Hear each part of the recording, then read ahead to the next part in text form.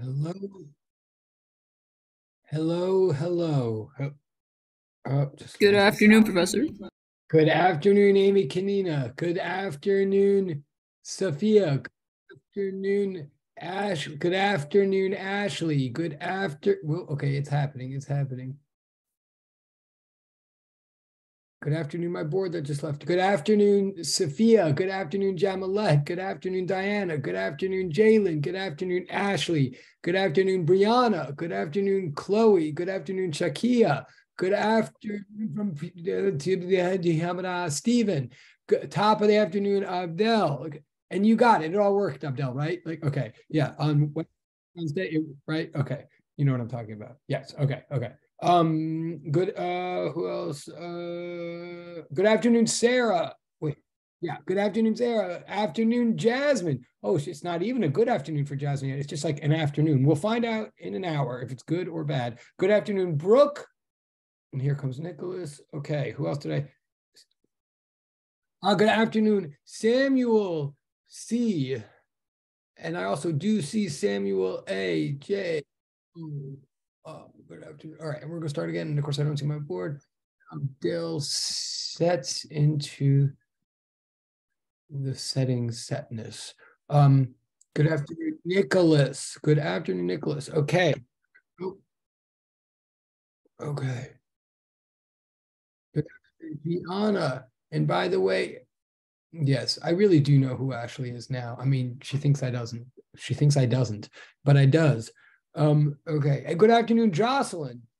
I know who you are in a totally different way, in a 2D way. Shakia, who else have I not? All right, I think that's David. I think, oh, Jasmine. Did I say Jasmine? I'm sorry. Hello, Jasmine. Or did Jasmine say me? Okay, let's get to work. Let me get the board back again.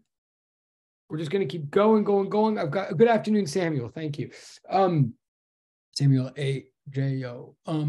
A.J.O.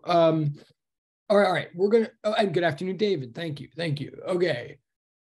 There's more people coming. Okay, we're gonna so again, I've gotten now today technically the homework 2 was extended. I got some drafts from some people. In fact, I think some of them got it back. I think actually everybody that I got a draft from before class, they got something back from me.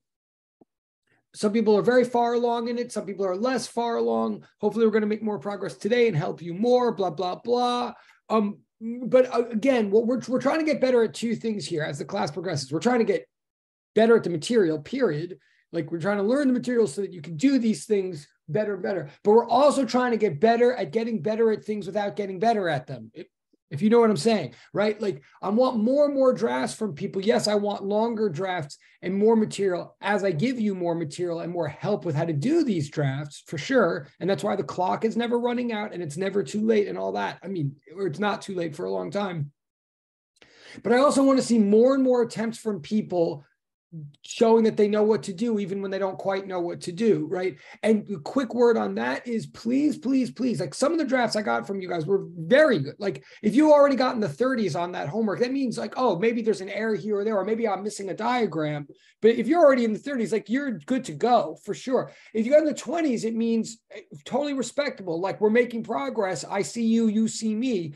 But probably there's still a bunch of things blank or something like that you haven't gotten to, which is fine. None of this is judgment, but just factually, if you're in the 20s, like there's still more to do on that homework. If you haven't gotten any points yet, then there's a lot more to do on it. There's still time, blah, blah, blah. But let me say to all of you, please, the math methods homework, which has like a lot of math in it, it's so mathy that for some of you, it might seem like this 5-step problem solving method doesn't apply or doesn't apply as easily. No, it definitely does.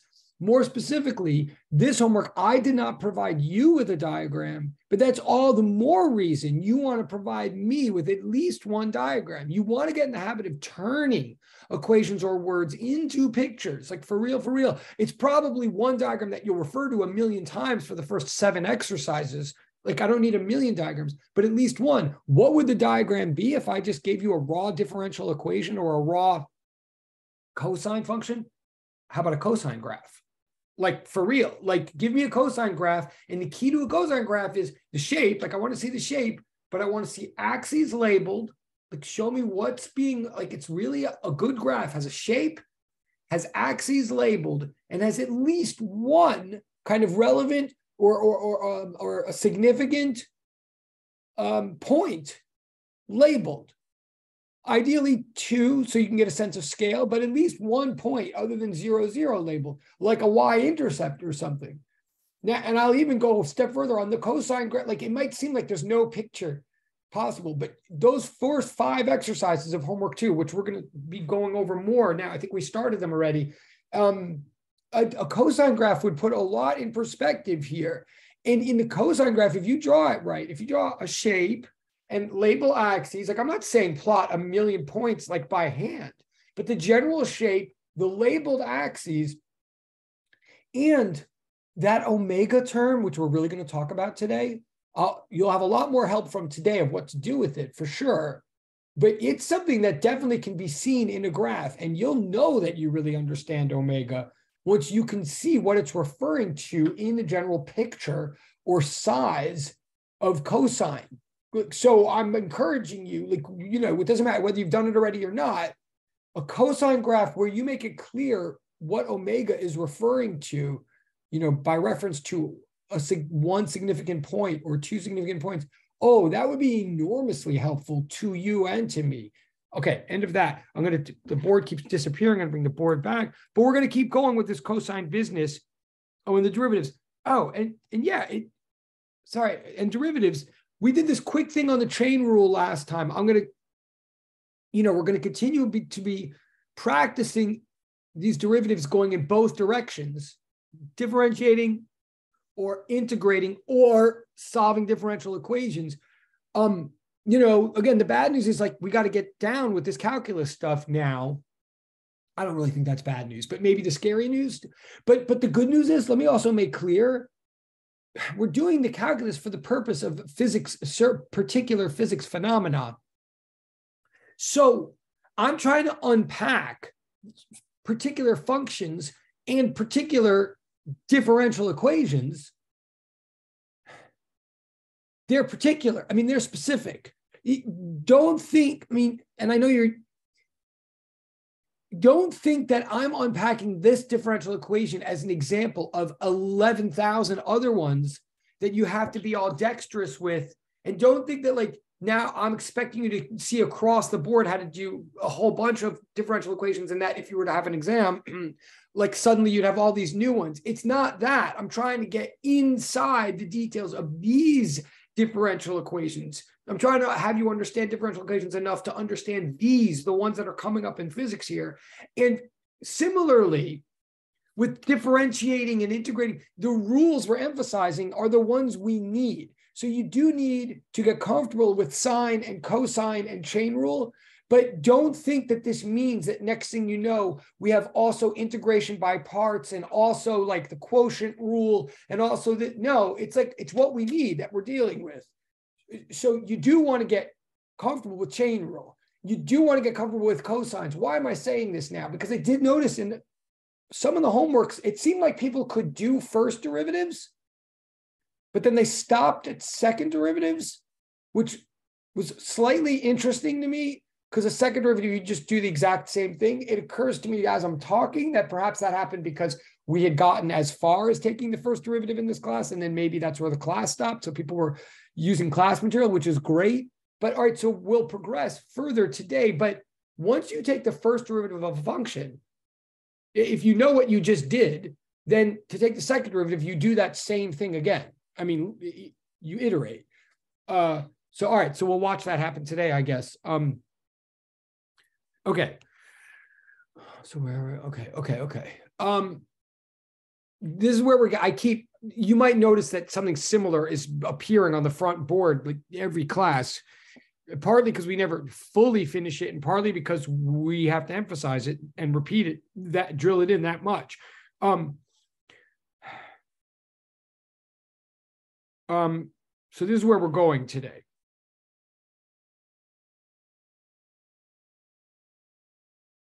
I'm going to apply this back to homework 2 in a second, but let me make a general here. Let me summarize again where we've been, because it's been a week. We've been saying this.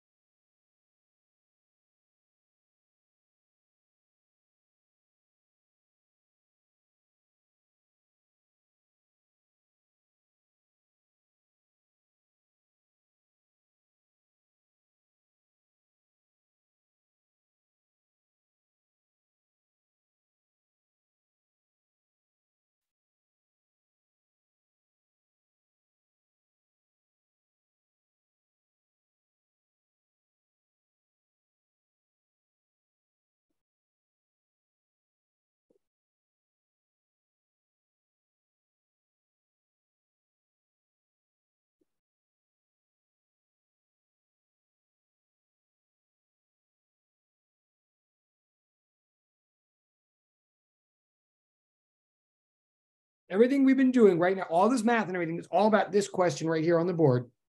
I'm just changing the view. All which originally came from question 9 on homework 1, but is now blowing up into like our life topic. Okay. The fundamental thing is, given f equals negative kx and given f net equals ma, what is x as a function of t, right? That's like our focus right now. And what we've been saying, and tell me if you want me to go back on that board, but what we're saying is fine. But you've seen this before, but you want to be really facile with this. We're saying if f net equals ma and f equals negative kx, right? The only f is negative kx. Therefore, we're saying negative x equals ma. But we are saying that by definition, a is the second derivative of x with respect to t. So the situation that we've been looking at, that we are looking at, is this, right? The physics said f net equals ma and f equals negative kx. That's the physics. And the physics leads us to want to know what's x as a function of t. So then if we start algebraically putting together the statements of physics, the jjPs, the step 3s, right, we ended up seeing, oh, what we've got mathematically is this, right? This is the differential equation that we landed on. Whoops, sorry. The physics brought us to this. It's not like we were, I don't know how to change that. Okay. It's not like we're looking to do differential equations, but the physics brought us to this differential equation. It's called a differential equation because it tells us that some derivative of a dependent variable with respect to its independent variable, some derivative of a function of a variable is a function of the dependent variable rather than the independent variable. Again, this is a differential equation because what you're seeing on the left side is some kind of derivative of x with respect to t. And what you're seeing on the right side is x rather than t. That's what makes this a differential equation. So then we started saying, okay, we got to solve it. We got to find some function of x that meets this requirement, that when we differentiate it twice gets us this, right? Okay, that's what we've been doing. So now I want to slow down. So what we did was we guessed.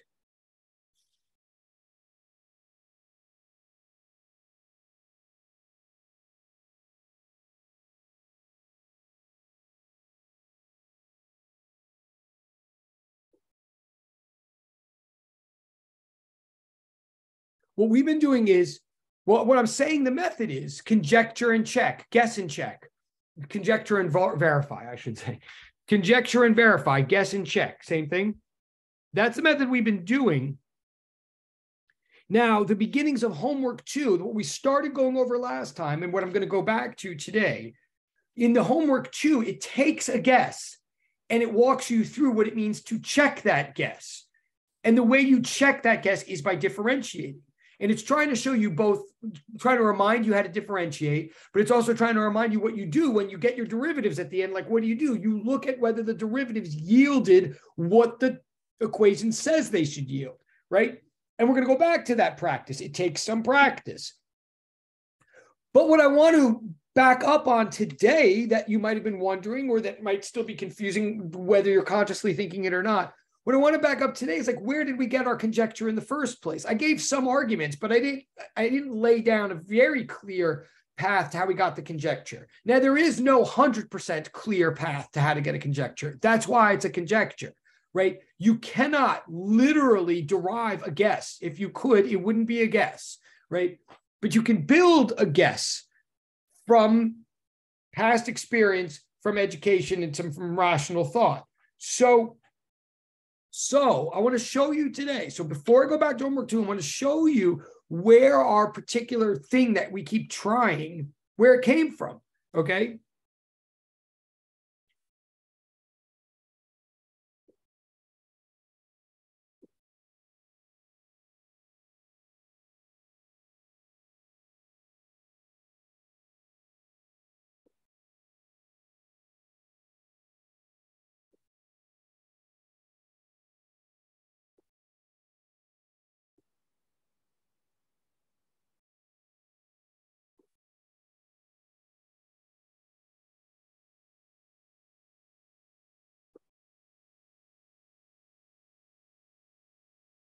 So where did you get this guess in the first place? And my guess, I'm not writing it down yet because I'm showing you where it came from. The guess I'm talking about is x equals a, or x naught, whatever you want to call it. X equals a cosine square root of k over mt, right? Like that's the thing that you're one way or another you're testing in the homework, and then I keep using, and that you used in the lab, this elaborate cosine function, right? We keep trying to show ourselves that it works. And we keep trying to show ourselves that other things don't work. And if there's a big takeaway so far in the class right now, it's that the solution to that harmonic oscillation can be described by a differential equation. And the solution to that equation is a very specific cosine function. That is a takeaway. Like you ultimately want to know x equals x naught cosine square root of k over m times t, or something like that. But where did I get it from? Okay, well, first of all, this is where diagrams are helpful. If I'm trying to figure out x as a function of t for an oscillator, for a mass going back and forth on a spring, right? The mass starts somewhere. It doesn't start at zero. If it started at zero, it would never go anywhere. It starts somewhere. It has some position. Sorry, so x is measured in meters. T is measured in seconds. When we're going back and forth on the graph, when we think about it, and when we did it in the lab, like for 3 weeks, which is like why we did, we start the mass at some position called x naught. It starts as time progresses. It goes in toward the equilibrium, passes through the equilibrium, goes to some point, equally on the other side, turns around, comes back to the equilibrium, and et cetera, keeps cycling back and forth. First of all, I'm just trying to say quickly, because I know I've said this before, if you just picture the data, if you picture in your mind, or you look experimentally at what the data says for something that's going back and forth and back and forth, the smoothest, simplest simplest possible way to describe real world natural oscillation would be a cosine, something that we recognize as a cosine graph. Why am I saying cosine, not sine? I mean, well, they are interchangeable. I could say so sine if I'm willing to adjust it correctly. But the thing is that sine starts at 0, 0. The sine of 0 is 0. I think it's more direct and more convenient, more clear for my first guess to be cosine, because I'm starting at some value other than 0, right?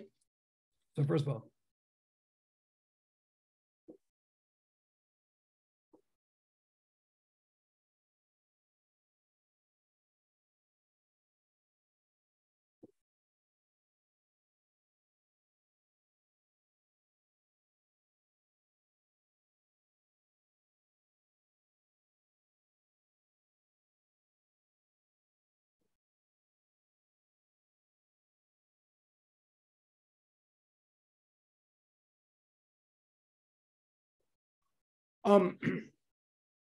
so first of all, so this doesn't prove that cosine's right, but it's why I would guess cosine, because it's the simplest, smoothest function I know that goes back and forth in the way that the mass seems to be. And please notice, I'm not just saying it's simplest, smoothest possible.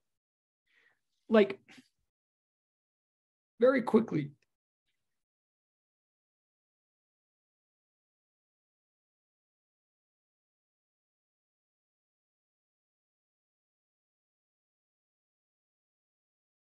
I could make a graph of straight lines going back and forth, right?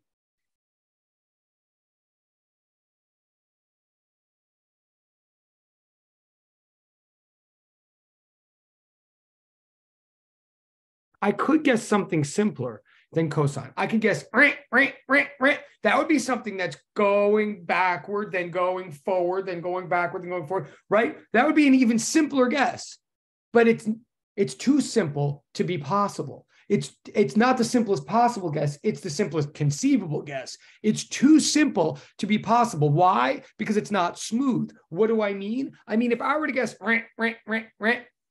then I'm guessing something that's moving back at a constant velocity, right? At a constant velocity.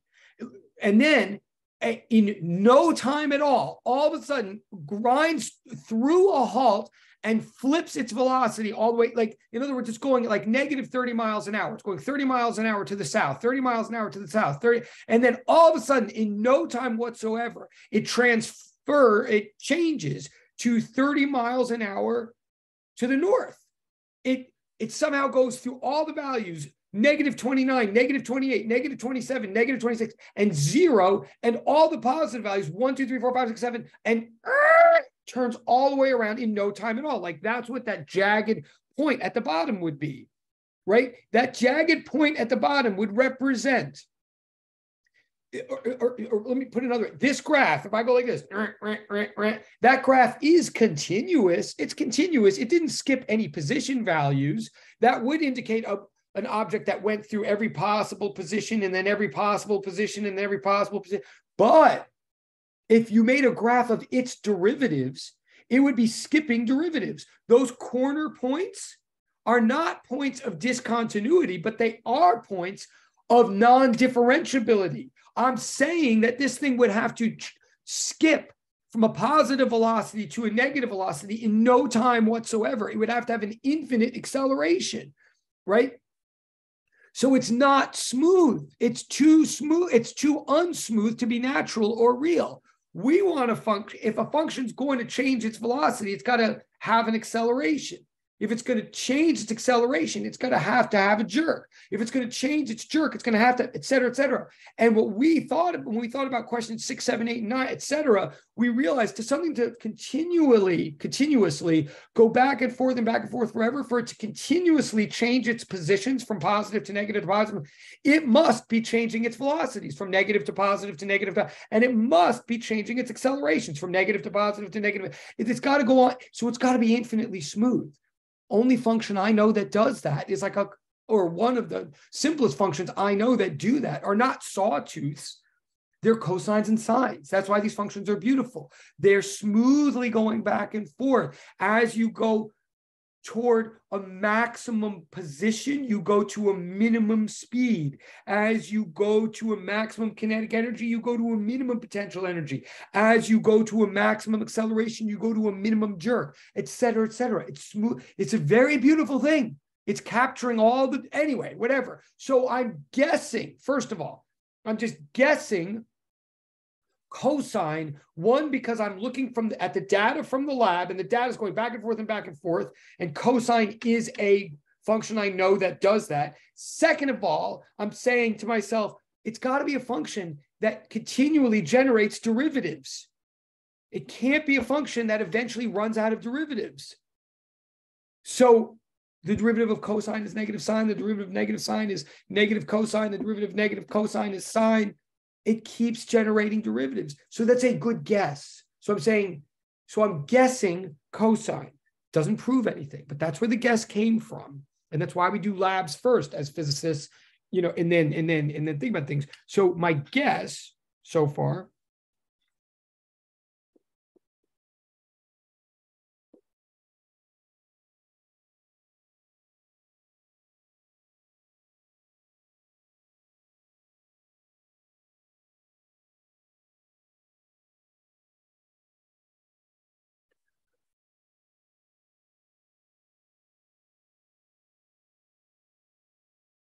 So I guess some type of cosine. But what do I mean when I say type? I mean cosine's the general form that I'm guessing, but there's going to be more details to it. And I have to guess those. Here's what I mean.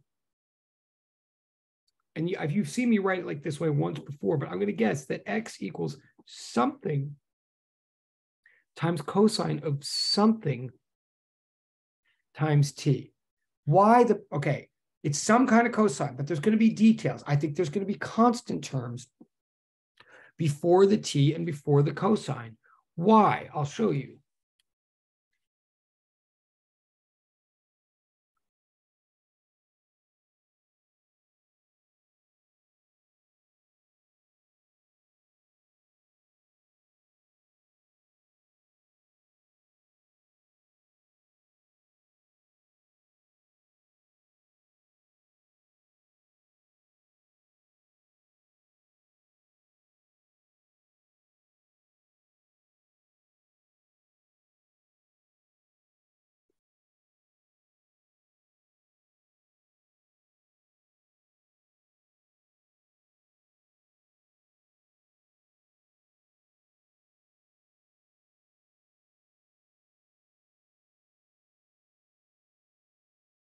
Okay, remember, this isn't just raw math. This is science. We're trying to describe a phenomenon that we think is happening in the measurable world of space and time, right? Like this all is supposed to correspond to measurements that we either observed or literally made in the lab.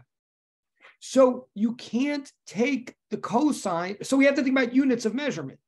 And you can't take the cosine of a second.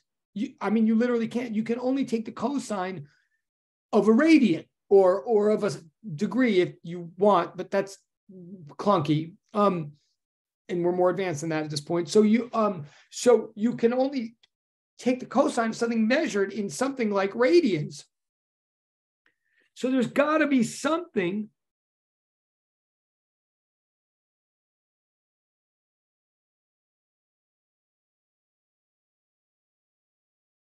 here. There's got to be some constant here that's measured in radians per second in order to cancel out the seconds of the time unit and leave radians. And it's got to be a constant because I already have my two variables taken care of. And if you think about graphs and functions and stuff like that, what I'm really just saying when I say there's got to be some constant here, I'm also saying there's got to be a scaling factor. And the scaling factor might be the number one. Like, okay, maybe like a pure simple cosine graph is a cosine graph that's just literally x equals cosine of t, right? That's the shape. If we were to put a number before t, we don't change the fact that it's a cosine. We change something about the cosine shape, like we squeeze it or we stretch it or we translate it or something, right? But so what I'm saying is there's no reason, if we're looking for a general answer, there's no reason to assume that that t is just being multiplied by 1. Like that might be the case, but it could be multiplied by anything, and that would still be a cosine graph. So there's got to be something. We got to take into account that there's some constant here before the t that's measured in radians per second, and cancels out those units. We could call it whatever we want, but I'm going to call it omega. I'm going to talk about that in a moment. You could call whatever you want, but traditionally physicists use a letter that looks like W, but is actually the lowercase Greek letter omega. They use omega because omega sort of reminds them of V, as in velocity. And this term, whatever's going here, this constant term, is some kind of rate. It's not velocity, but it's like a velocity in that it's the number of somethings per unit second.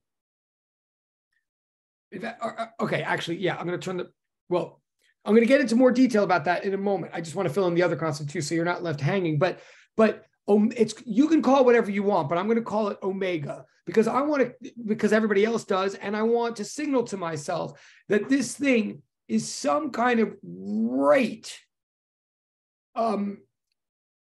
in time. This is a measurement of how many radians we're passing through or undergoing per unit time. I'll be more specific about that in a second. But let me also get this other blank. This other blank has to be in some kind of units. When you take the cosine of something measured in radians, what you spit out is a pure number between 1 and -1, right? When you take the cosine of something, the output is a pure number. It doesn't have any units.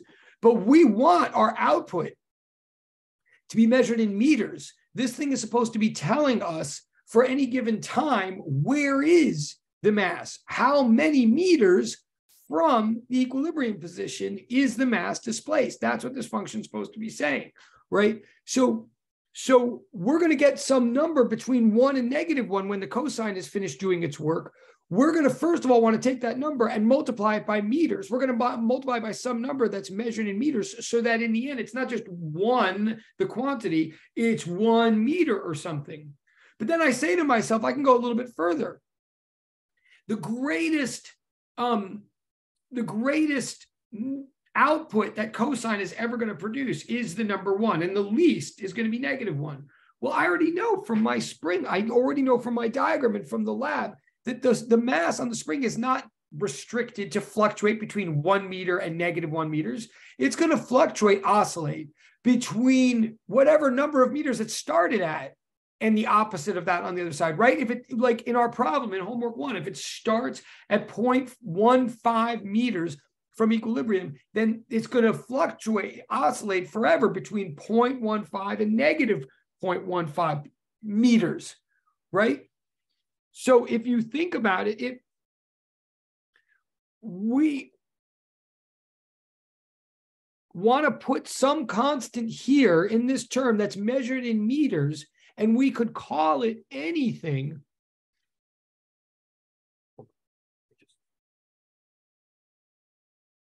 We can call it anything, but we actually already know its name. The name that we want to put here is x naught, or you could call it A for amplitude. Same thing. X naught means the initial displacement from equilibrium measured in meters. Amplitude means the maximum displacement from equilibrium measured in meters. It turns out for an oscillator, they're one and the same, assuming it started from rest. So I'm saying cosine is going to spit out a value that's oscillating smoothly between -1 and 1. Whatever that value is that it spits, a pure value between -1 and 1. It's going to spit that out. And then we just want to multiply that. We want to take the whole graph and stretch it by our amplitude as measured in meters. So that, for example, when t equals 0, we'll take the cosine of some constant times 0. I still don't know much about that constant, but whatever it is, it's going to be multiplied by 0. So when t equals 0, we'll take the cosine of 0. The cosine of 0 is 1. So then 1 will be multiplied by x naught measured in meters. And so the answer will be that at t equals 0, x equals x naught. You see what I'm saying? Like, we already know, just from being scientists, from units and from limiting cases, we already know some details about this function. So we say,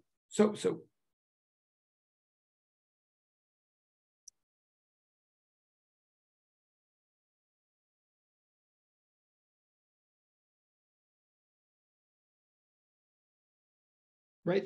We know initial conditions or limiting cases. We know at t equals 0, x better be x naught. So from that, I figured out already that this function, I'm guessing this function has the form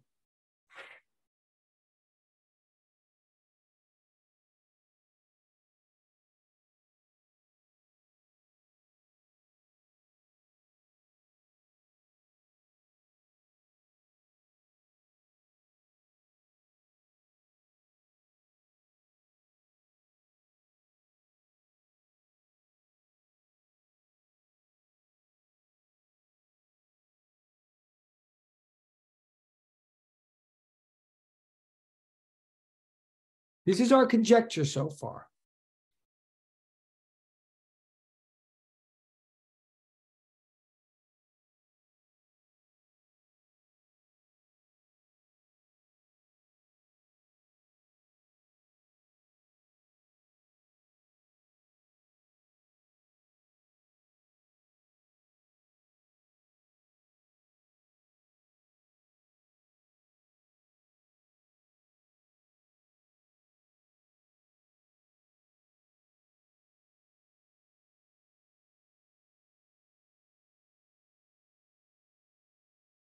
Okay, the first term I'm saying, I'm calling x naught right now. Sometimes in the math homework, in other contexts, we call it capital A for amplitude. Same thing. It just depends context what you want to say. X naught is when you're emphasizing that it's the first displacement. A is when you're emphasizing that it's the biggest displacement, but it's the same thing. Okay, that's that term. And this is my guess. I have not proved it yet. Honestly, actually, we already proved it last week, but I'm not proving that's right. I'm showing you where it comes from. And again, I'm just going to repeat, one of the reasons we're doing this for so long is I feel in my heart that we spend a lot of time in classrooms telling you why the right answer is the right answer. But really, at least whenever I'm a student, I'm often thinking like, I see why the right answer is the right answer. And even when I'm studying, I'm like, all right, I get why that works. But then but then I'm always like, but I don't know how I would have done that on my own. Or maybe I don't even think that. I'm just like, oh, I get it. And then I have to go to because I'm like reading and the notes make sense. And the professor's like, this is why it makes sense. So I'm like, oh, it makes sense. Yeah, it makes sense. And then I go to the exam and then they're asking me to do it. And I'm like, well, I didn't come up with that. I mean, you came up with that. Like I bought it, but now you want me to sell it? Like what? And right. And this is particularly tricky because I'm showing you we're trying to solve differential equations, or at least the ones we want. We're trying to show ourselves that the guesses work. But I think it's very reasonable. It's very necessary that you engage in the question, where did these guesses come from in the first place? I'm showing you. Are you going to have to come up with your own guesses? Sometimes yes, but not for wildly different equations. For equations that are very similar to this, you're going to have to come up with very similar guesses. Okay, it's not crazy town.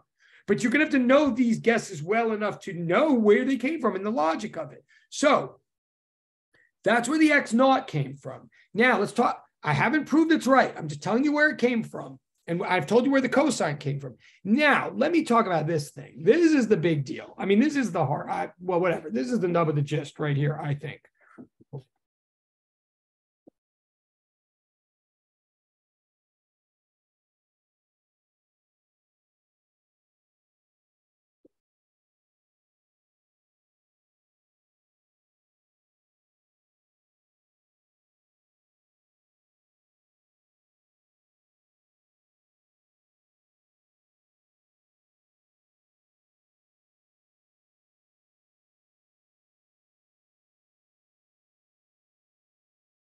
Okay. Now, okay, so like a big focus of this class right now, we've got 35 minutes left, is I want to explain to you what I mean by this omega thing. Now, and I don't think this is a joke. Like I think it is super important. And already, if you've already done lab 3, which I think a lot of you have, I can't remember, I get the lab sections confused. If you've already done lab 3, you've already had to like leap through this omega thing and pass and do this whole other thing. Believe me, I know. And you might have already had to convince yourself that you've accepted and gotten comfortable with omega. But I know from experience that that doesn't mean you are, or that you have that you should be comfortable with it yet. I'm backing up now and trying to unpack this omega thing. Now, the first thing I'm saying about omega, the first thing you got to know is it's just a Greek letter. I mean, don't be intimidated by the fact that it's Greek. We could have called it anything. You can call it anything in your notes. But the first thing to know is it's just a constant. It's just a constant. It's a number that won't change throughout the process of some oscillation or throughout the solution of some differential equation. So it's a constant, first of all.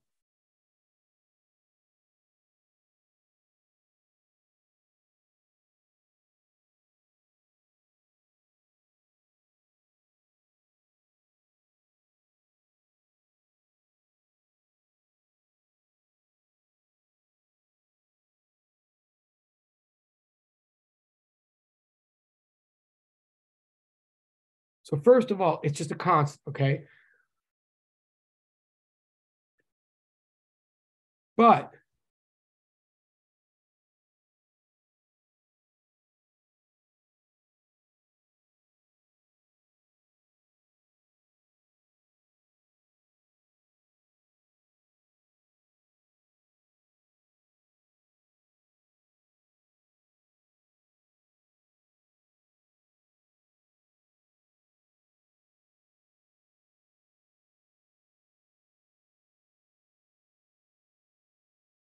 okay. We know that this omega is measuring radians per second. It is like it's the constant value that represents the rate of radians per second. It's how many radians something is like passing through or undergoing per unit time. Now, first of all, a radian is a unit of measurement that we use when we're measuring the size of an angle. So somehow this omega thing is measuring some rate of sweeping through angles per unit time. That is confusing. I mean, ultimately, it's like totally all makes sense. I'm hopefully going to show you. But if you might first bump because it's a Greek letter, but then if you start thinking about this Greek letter and you think that it means radians per second, I don't know how you feel about radians, but if you're like me, somewhere in your brain, you might be going, all right, radians, angles, like, I guess I get that because it's like trig and it's like cosine, so angles, but I'm looking at something that's going back and forth and back and forth. I could even imagine how there'd be some rate that we're talking about with something going back and forth, but where the heck are the angles? I don't know if you're consciously thinking that or not. I would suggest that you do consciously think about it, because if you're just unconsciously, if you're not consciously bothered by it, you can't ever like unravel this. Omega is some rate of oscillation. It's the rate at which we're oscillating through some kind of angle, even though I don't physically see any angle in a straight back and forth x-axis through which like some mass is springing, right? So where's the angle? What are these radians? What are we talking about? What I want to remind you is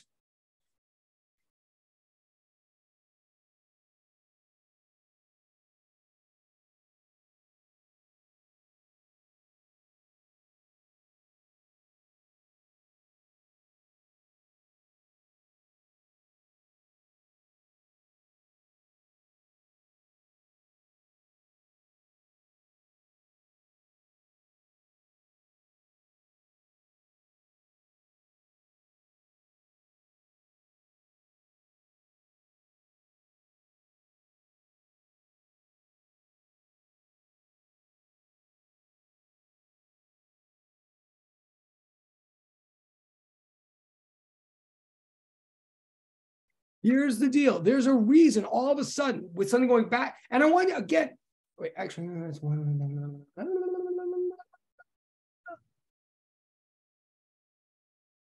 Yeah, I'm going to stop for 1 second. I'm not stopping, but this is important enough. Just what I'm about to get into. Okay, here's the issue. I'm going to ask you. I'm not sure if I'm going to ask a question in the chat, but I'm going to ask you to like show that you're paying attention in a minute. Okay, let me just summarize again where we are. I'm trying to show what this omega thing is going to come up for the rest of our lives. It already, you've seen it getting ugly in the lab already, I believe. The omega doesn't go away. Omega, as in cosine of omega times t, omega is some kind of measurement of radians per second. What I want to explain to you right now is why radians per second have anything to do with something going back and forth in a straight line. Okay, like I believe that everybody can get this as long as they know that that's what the issue is. But I also believe that a lot of people, including me in the past and other people in the past, don't ever sort of break through the omega wall because they never really realized what the wall was. I think the wall is that we're trying to analyze something we're trying to analyze something that's going straight back and forth along an x-axis. And somehow from here on in, we're going to analyze it in terms of radians per second. And radians have something to do with angles. So I think what needs to be explained here is what angles have to do with this. And by the way, you might even, if you're with me, and I'm going to ask you in a second if you are, so it's time to like get back from the bathroom or whatever. If you're with me, you might even be thinking something like, well, they have to do with it because you need radians to do cosines, and cosines have something to do with this because we're going back and forth and back and forth. And if you're thinking anything like that, good, yes, you're with me, that's true. But still, we got to connect the dots fully. Like, how is it that we could take the cosine of something called a radian and have that have anything to do with something's going straight back and forth, straight back and forth? Like, where's the angles is really the ultimate question here. And I'm not asking you. I mean, if anybody wants to put in the chat, I'll give you that right. If you want to put in the chat directly or indirect or publicly, like what a radian has to do with something going back and forth, I would love to hear it. But I'm not challenging you with that because I think it's tricky. What I'm just going to ask you right now is, please raise your electronic hand if you are with me right now, if you know what the issue is that I'm about to like try to explain. Awesome, Gianna. That was fast. Thank you, Gianna. That's one person. Thank you, Jasmine. Thank you, Nicholas. That's one. 3 people. Okay, I'm going to say again, please, this is the time to tune in. Thank you, Samuel. And again, this is not a test. This is an opportunity. I'm saying, like, let's come together here because it's about to get real up in here. Okay, Stephen, thank you. Abdel, thank you. Brooke, thank you. Thank you, Ashley. Thank you, Sophia. Thank you, Amy Kanina. That's good. That's a quorum. Thank you, Diana. Okay, that's a quorum. Good. Okay, so it's an opportunity to regroup. Okay, that's awesome. I mean, that's not everybody. It's not certain people, but it's enough people. All right. So what I'm here to say, and hopefully this is going to break through a little bit of a trig block, maybe, which will help us with the calculus block, maybe for some of you. And if it's all boring and old news, forgive me. But honestly, in my heart of hearts, I believe that even if it is old news to you, it's not. If you want to know, here's the deal. Angles are not, this is not an angle. I mean, it is an angle. Hold on, I'm going to change the view so I can do this. Hold on 1 second. Okay. I always used to think that this was an angle. I mean, it is an angle, but it's the wrong way to think about an angle. I used to always think an angle is an intersection between two lines. And if one person says, if they say that this angle is bigger than this angle, they say measure this angle or measure this angle, they're saying something about how far apart these two lines are or how far apart these lines are. And if they say this one's bigger than this one, they're saying that this angle that these two lines are more far apart than these two. Now, none of that is wrong. I'm not saying that's wrong. I'm saying if I think that, if that's what I'm picturing when I picture angles, I'm going to be blocked for the rest of my life. Like, I'm never going to break through the wall. And that is me. That was me. For the longest time, I thought angle, this, big angle, this. And it's not wrong, but it's totally unhelpful. It misses the whole point of it. Because specifically, if I think that this is a big angle because there's a lot of space between my two hands, and if I think, when people measure this angle and say it's like 72 degrees, they mean somehow there's 72 somethings between my two hands, that totally begs the whole question of, well, wait a second. First of all, how are you measuring what's between your two hands? If you're saying there's 72 somethings because like you dropped a line from one hand to the other and it was like 72 like notches on that line, then aren't you just freaking talking about distance? Like, how is that an angle? If you're saying that this hand is 72 like inches or cubits or millimeters or something, or fingernails from the other hand, then why don't you just say that? Like, why are you using degrees and radians and all this nonsense if you're just talking about how far something is from something else, right? That's number one, because we're not, it turns out. We're not just talking about dropping some line from one hand to the other. First of all, we're talking about opening up my hands in a certain way so that what I drop from one hand to the other is some sort of arc. Huh? What? Yeah, I know, right? It's already a little bit weird. We're not dropping a straight line. We're dropping like an arc or something. I don't know why. Yes, I do. I will explain it in a minute. But second of all, even if you sort of get that, then when you're talking about angles and that whole angle symbol that you make, the little arc between the two lines, even if you get, okay, no, the size of the angle is like how big that arc is between the two, then the next question is, well, wait a second. Like, doesn't it make all the difference, like where I put that arc? I mean, this angle looks bigger than this angle, but if I put that arc way out here on this angle, and I just draw it way in close on this angle, I'm going to, like, if I go out far enough, this hand is farther away than that hand if I go out far enough compared to these two hands. So where do I even put that arc? What is this whole like measurement of an angle procedure that leads me to know what a 72 angle degree is or something, right? I'm saying, I'm not trying to confuse you. I'm trying to teach something by unteaching something. I'm trying to say that the first misconception of angles is that what we're really picturing is how far two lines are apart from each other. That's not what we're talking about when we talk about the size of an angle. What an angle is,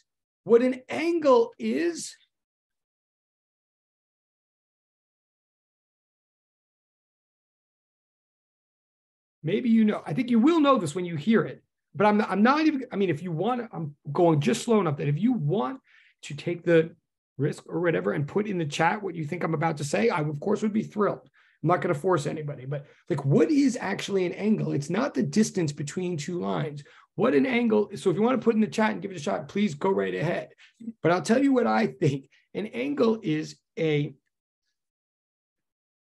fraction, as in a portion of a circle That's what an angle is. Let me be very specific. Forget about degrees, forget about radians, all that for a second.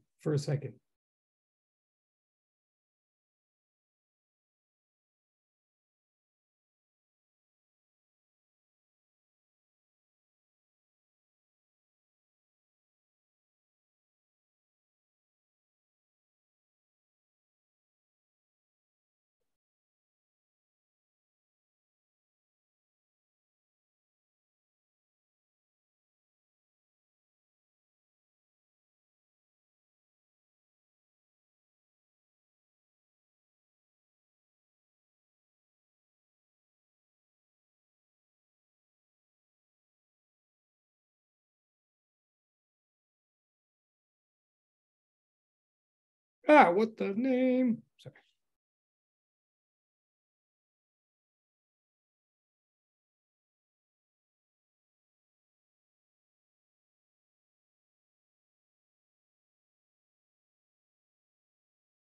Let's be very specific for a second.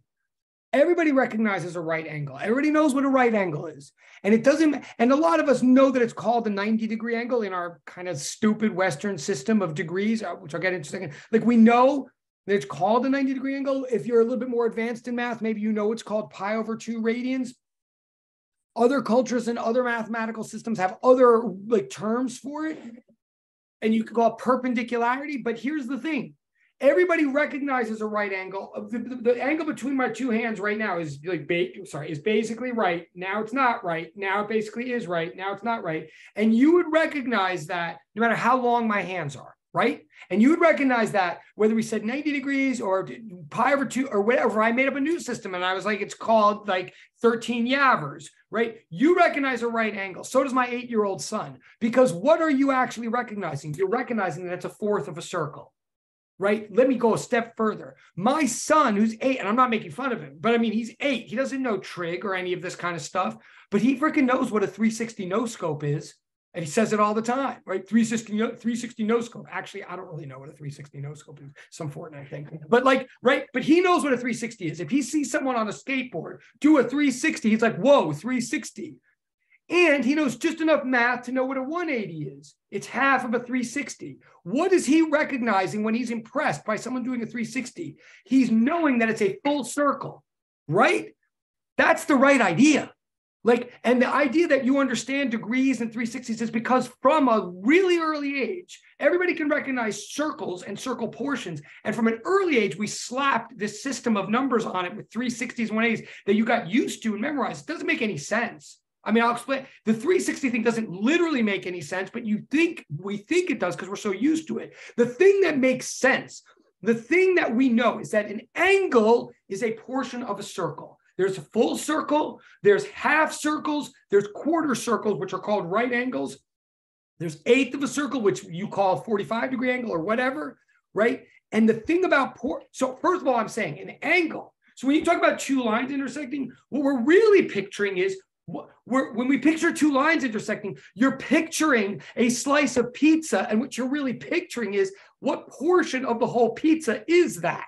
If you picture two lines intersecting like this, you're saying, God dang, sorry, I can't do it in front of the mirror, like it's so awkward. But if you've pictured that, what you're picturing no matter how long my hands are, you know that if that was a slice of pizza, you'd share it with 3 other friends. Stupid metaphor, but you know it's a fourth of a pizza. And you know it no matter how big the pizza is, no matter how long my hands are, right? What we're getting at is, I'm saying that an angle, an angle is a fraction of a circle, is a recognizable fraction of a circle. And it's a fraction that is recognizable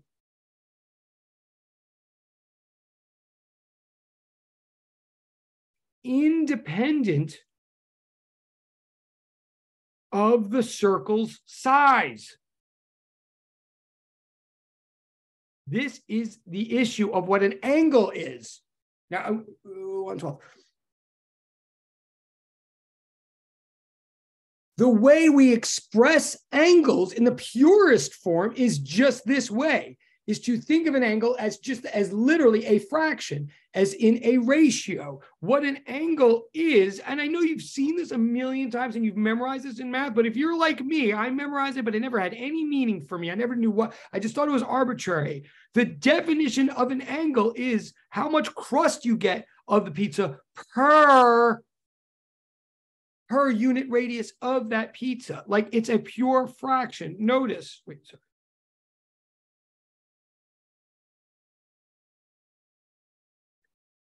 If X, or sorry, maybe you use S in math class, S for arc length I'm talking about. It doesn't matter if you use X or S, but I'm saying arc length.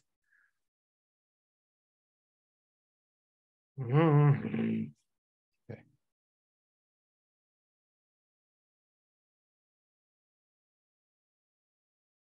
To say that you have a big angle is to say that you got a lot of a circle. What does that mean, a lot of circle? It means a lot of the circle, a lot of the crust of the pizza.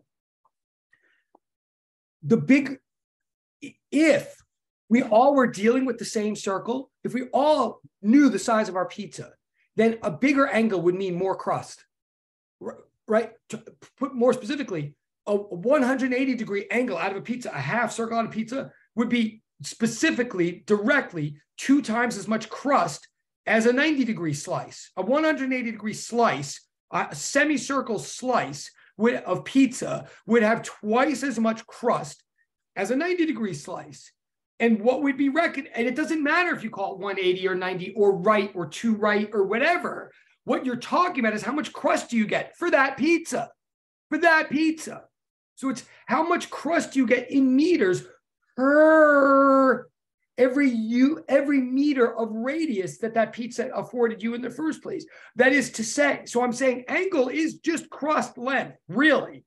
Angle is portion of circle, which really translates into how much of the circle did you go around? How much crust did you get? But we say per radius divided by radius, to allow for the fact, to capture this beautiful fact that if someone comes along and makes a pizza twice as big, like twice as big of a radius, of course, automatically they're getting twice as much crust for every bit of angle that they choose, right? Like, in other words, automatically, a fourth of a pizza that's cut from a 2-meter radius pizza is, of course, twice as big as the crust of a 90-degree pizza slice cut from a 1-meter radius pizza. I didn't say that well at all. But I'm saying if you double the radius of a pizza, of course you're going to get 2 times as much crust automatically before you even start cutting slices. So we're normalizing the situation. We're saying what angle is just really how much crust you get, but per each unit of radius that you already have. If we're all looking at the same circle and we all call it radius 1, then bigger angles are bigger crust lengths, bigger arc lengths, and vice versa. So notice that angle is a pure ratio. It's meters divided by meters. It literally is a fraction. It is how much of this are you getting per that. A right angle is a fourth of a circle. And by the way, that's all the Greeks called it. They did all this math, this trigonometry, this astronomy, this intensely sophisticated math in 400 BC. And they didn't quite know cosines and sines, but they knew Pythagorean theorem for sure and all that stuff. They didn't have a 90-degree. They didn't have a system of degrees. And they just called a right angle a fourth of a circle. And like it worked because that's what it is. Now, where does radians come from? It comes from this. If you're going to, and by the way, I apologize to any of you who think that you already know all this and you're like, wait, isn't this like 7th grade math or something? Yes, in a way, but the key is how does this all link up to cosines and oscillators? I feel like this is worth re-looking at so that you can see why oscillators are described in terms of cosines, which are functions of radians. What does any of that have to do with this? We're just about there, and we have 14 minutes, so we're just about there. Where we're just about there is saying,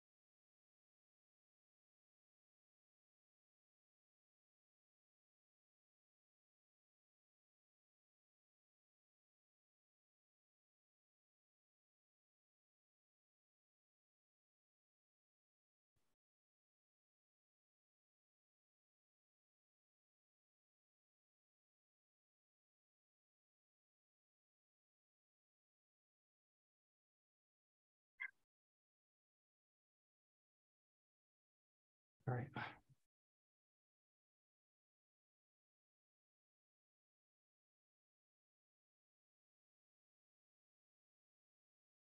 Okay, so you have a circle, a radius r. Like I don't know radius called r.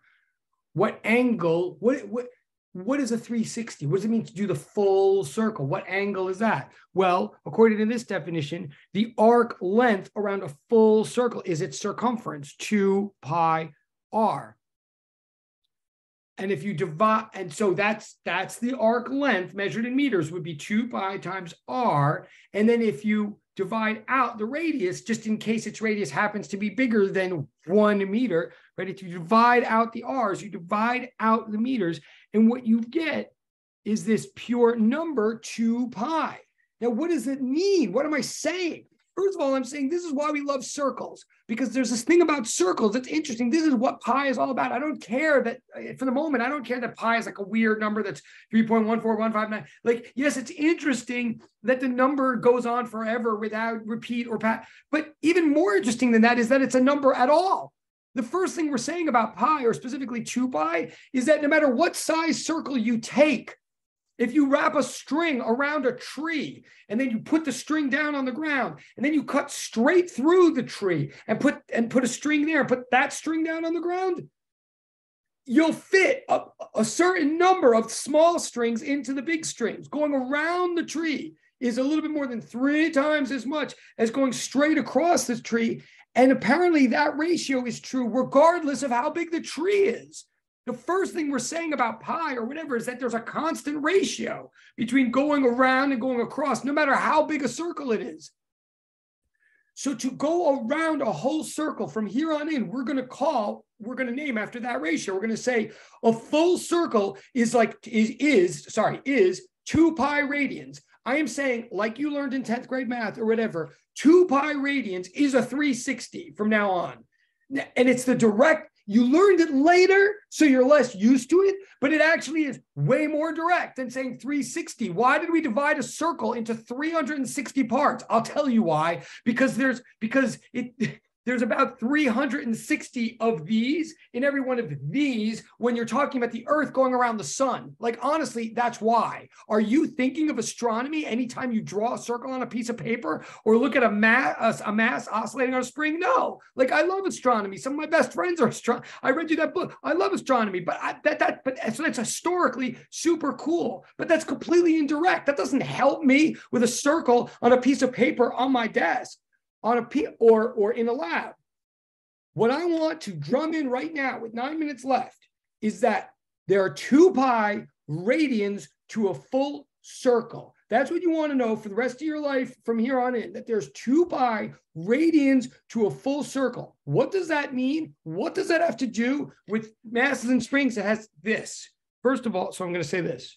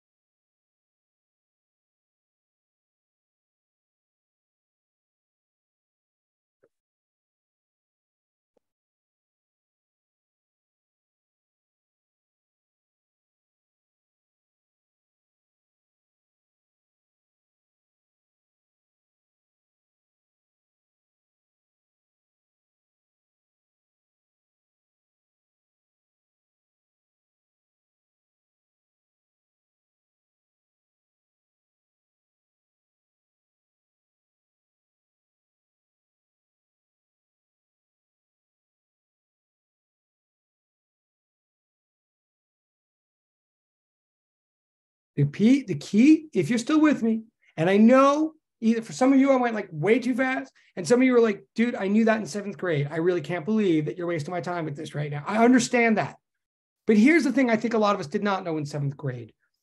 in the end of the day, if you understand that 2 pi radians constitute a full circle, and you understand that circles are circles regardless of their size, that we can talk about sections of circles regardless of their size,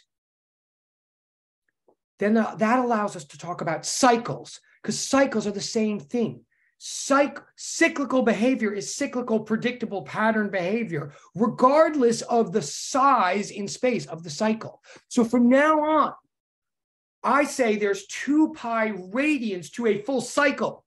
When we're looking at something going, there's no angles in this. There's no angles. What there is cycles. What I'm saying is that an angle is a portion of something cyclical. When we start talking about omega being measured in radians per second, and we're like, what the heck is a radian? At the end of the day, a radian is a sixth of a cycle. That's what it is. It's not exactly a 6. It's approximately a 6. But it is exactly that in meaning. Like the number isn't perfectly a 6. But when you're picturing what we're talking about radians, there's about 6 radians in the cycle. Where did I get 6? There's 2 pi radians in the cycle. And pi is just a number. It's like a little bit more than 3. It's just a number. It's a weird number, but it's not its own unit. It's not its own concept. It's just a number that's a little bit more than 3. So when I say there's 2 pi radians in a cycle, I'm saying that there's, just like you think of a cycle as 360 degrees, I'm saying from here on in, think of it as about 6 radians. A cycle is 6 radians. What is a radian? A sixth of a cycle. So that omega term, honestly, if you're going to memorize anything from any of this, note I am yelling. I am totally yelling. Come back from the other room, whatever you're doing. A radian is a sixth of a cycle. When we talk about omega being a measurement of radians per second, from here on in, omega having units of radians per second, from now on, we're going to call omega angular frequency. And by that, we mean how frequently an oscillator is passing through or undergoing or completing angles. And when we think about angles from now on, we're going to be thinking of sections of cycles. Then, like literally, if we say something has an angular frequency of 2 pi radians per second, we're saying that it's doing 1 cycle per second. And therefore, that it takes 1 cycle to complete. Therefore, it takes 1 second to complete a cycle. Okay. In other words,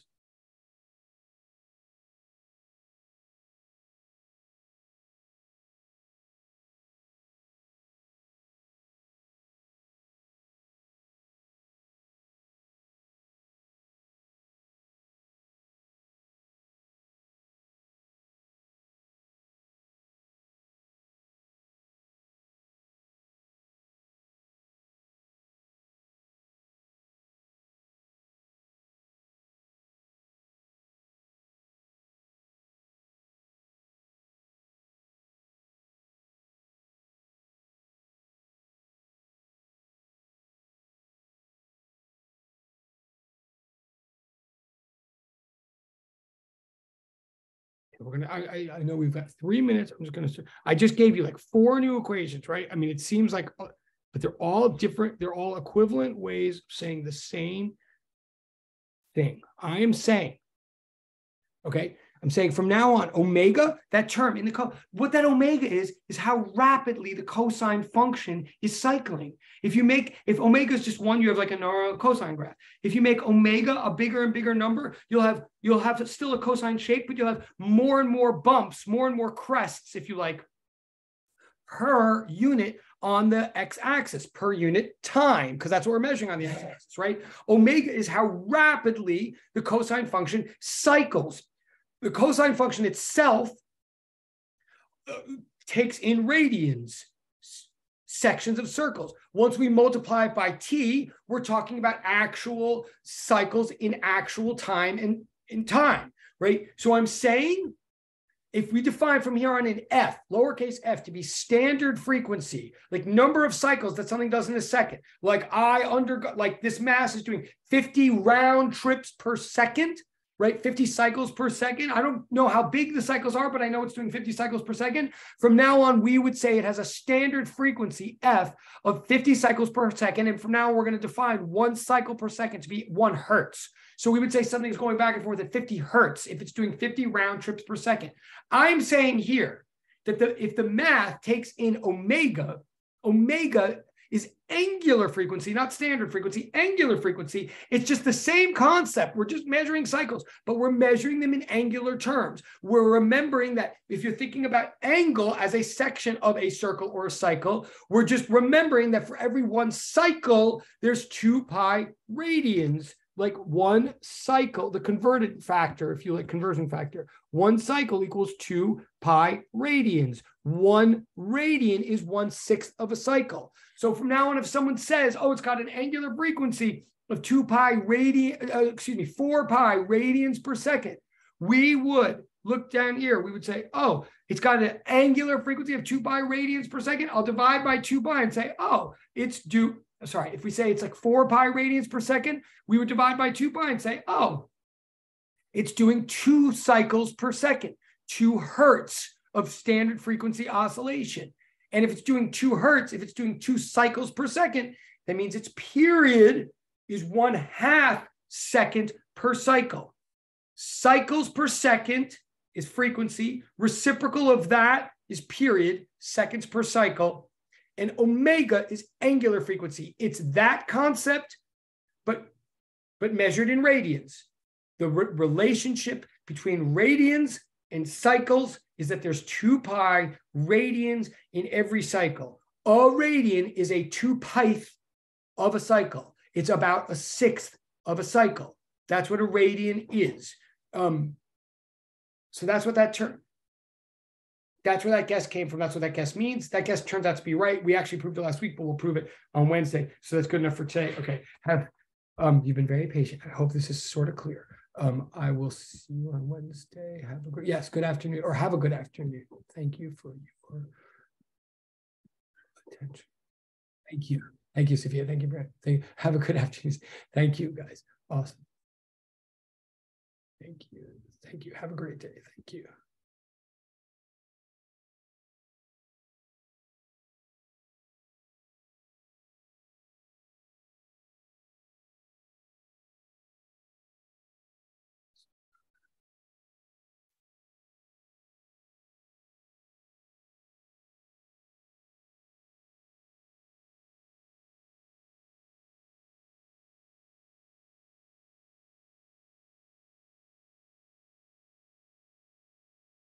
Goodbye.